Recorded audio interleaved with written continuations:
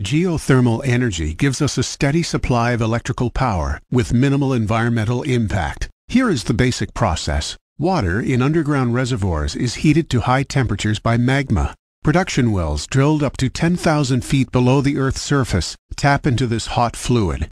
Under its own pressure, the fluid flows through these wells toward the surface. As it travels, the pressure lessens, causing a small amount to become steam. Together, the hot fluid and steam move through a surface pipeline to a wellhead separator, where the pressure is reduced. Here, most of the fluid vaporizes and flashes into high-pressure steam. Any fluid not flashed into steam moves to a standard pressure crystallizer to produce standard pressure steam. Remaining fluid is then flashed at a lower pressure to create low-pressure steam. All steam created in the plant is sent to a turbine on site. The force of the steam spins the turbine's blades, which turns a shaft connected to an electrical generator.